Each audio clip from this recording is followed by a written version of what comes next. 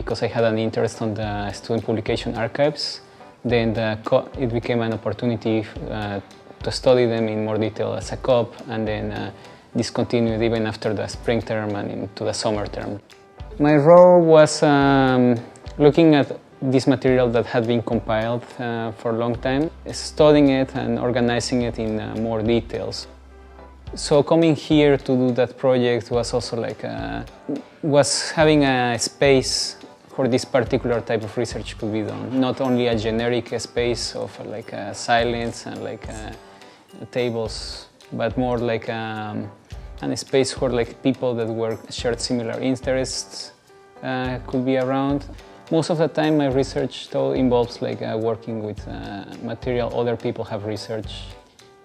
Critical theory very often, for which the library is a really valuable resource and where it stands out in comparison to like BPL and even like UBC and other libraries that are more general in character. I come here to do research, but this is a place where other people come to do research, and in that sense I find many like-minded people.